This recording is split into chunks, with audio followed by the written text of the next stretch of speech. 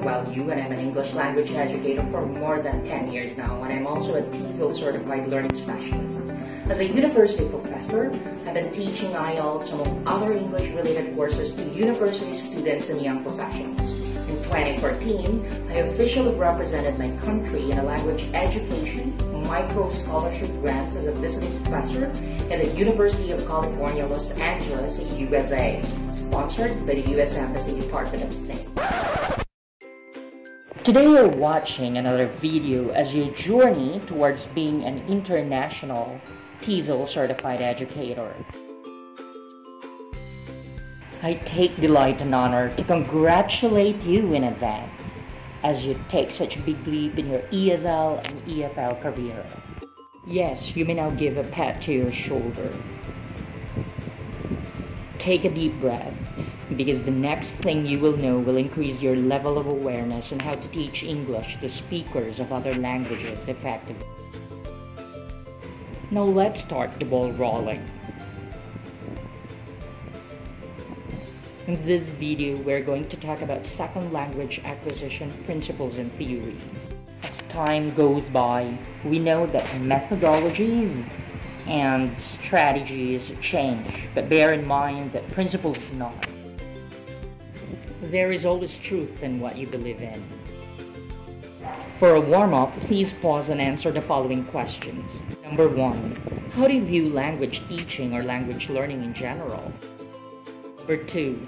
How should language be taught? Number 3. Why should language be taught this way?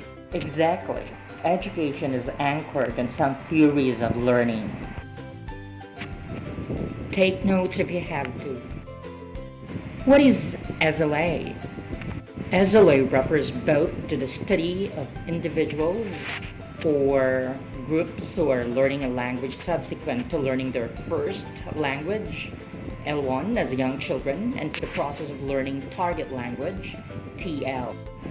In trying to understand the process of second language acquisition, we're seeking to answer 3 basic questions. 1. What exactly does the L2 learner come to know? Number 2. How does the learner acquire this knowledge? And number 3. Why are some learners more successful than others? Why study SLA theories and principles? As mentioned, theories make us critical educators. Theories, premises, assumptions, and SLA offer us perspectives on how people acquire knowledge of the target language. We need these in the language classroom as we teachers develop the curriculum, lessons, materials, or as we create situations that will help our students acquire or learn language. The naturalistic approach or the creative construction theory. This theory is based on the belief that language acquisition is innate.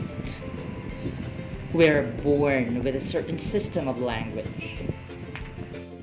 Numerous linguists support this theory of innateness. Noam Chomsky, the leading proponent, claims that each human being possesses a set of innate properties of language which is responsible for a child's mastery of native language in such a short time. Brown, 2002. This mechanism is called LAD, or Language Acquisition Device. Stephen Krashen's input hypothesis. This belief is based on 5 hypotheses. Number 1. Krashen claims that there is difference between acquisition and learning. Acquisition is subconscious or intuitive process, while learning is intentional, in which learners tend to form, figure out rules, and are generally conscious of their own process. Number 2, the monitor hypothesis, which has nothing to do with acquisition but with learning. The learned system acts only as an editor or monitor, making minor changes and polishing what the acquired system has produced. Krashen believes that there are 3 conditions necessary for monitor use: sufficient time, focus, and form, and knowing the rules. 3. The natural order hypothesis. It states that we acquire the rules of language in a certain order that is predictable. It does not mean, though, that each learner will acquire grammatical structures in exactly the same order. Number 4. The input hypothesis states that it is important for the acquirer to understand language that is a bit beyond his or her current level of competence. This means that if the learner is on level 1, the input he or she gets should be I+1. Number 5. The affective filter theory. The affective variables play a facilitative role in second language acquisition. Learners with high motivation, self-confidence, and a good self-image, and a low level of anxiety are better equipped for success in SLA.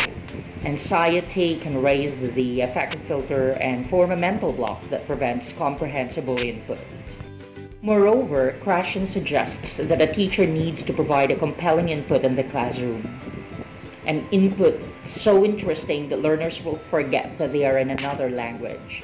Other experts call this a state of flow. The noticing hypothesis by Richard Smith in 1993. This theory challenges Krashen's assumption that only the unconscious processing of language information is involved in the acquisition process, especially for older learners. Noticing is defined as the mental registering of an event. Learners cannot learn the grammatical features of a language unless they notice them. Noticing alone does not mean that learners automatically acquire language. Rather, the hypothesis states that noticing is the essential starting point for acquisition. Richard Smith, 1990-1993. In language acquisition, it refers to the conscious awareness of grammatical forms. Evidence for noticing is demonstrated when learners can verbalize the experience of becoming aware of forms and can describe their structures, meaning, and functions. Smith and Froda, 1986, Swain in 1998. According to the noticing hypothesis, noticing is crucial in the SLA process. So, question, what is primarily the goal of English language teaching? Try answering this question for a few minutes. Do you also believe that language is primarily built for mutual intelligibility? Is it for communication, or do you believe that it is arbitrary? Communicative Language Teaching Theory by Delheims in 1966. Theory stipulates that the goal of ELT is communicative competence. It is to use the language correctly and appropriately to accomplish communication goals. CLT's theory of learning pays systematic attention to functional as well as structural aspects of language. Littlewood, 1981. Noel and Swain in 1980 found that there are 4 dimensions of communicative competence: linguistic competence, social-linguistic competence, discourse competence, and strategic competence. CLT's theory of learning emphasizes real communication as the communicative principle. The cognitive approach. Cognitive psychologists claim that one of the main features of SLA is the building up of a knowledge system, and eventually be called on automatically for speaking and understanding. Although we know that the process of automatizing and restructuring are central to this approach, it is not clear what kinds of structures will be automatized through practice and what will be restructured. There you have them, fellow language educators. I hope you get bits and pieces of insights about principles, theories, and approaches about second language acquisition. You may share some of your observations and assumptions about language teaching too. You may find a partner and discuss on how did you acquire or learn language.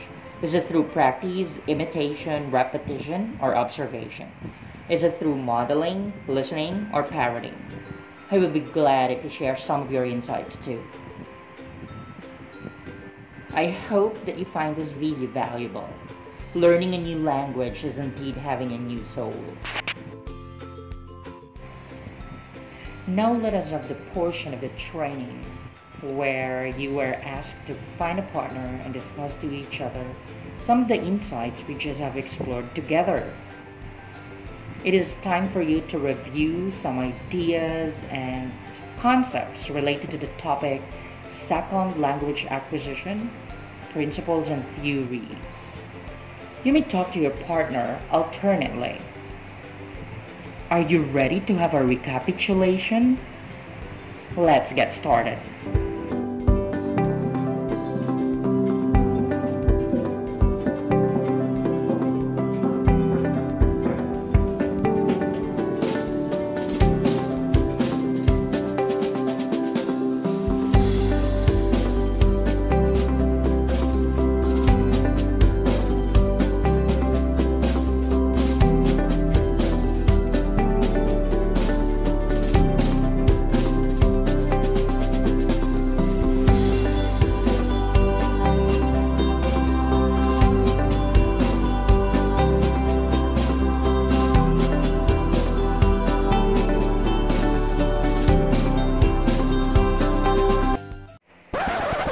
Thank you for watching this video, and if you think you will be learning by exposing yourself to your next videos, don't forget to hit the subscribe button and hit the bell notification so that you won't be missing out any of our videos. As a bonus for reaching this far, here are some compelling topics that you might be interested in as an educator. Which among these topics would you like us to cover next? Leave your answer to the comment section below and we'll sure to give you some extra inspiration to those who like and engage with us. You may also comment some specific topics deemed important for teachers. Thank you for watching and see you again. This is Professor Noel signing off.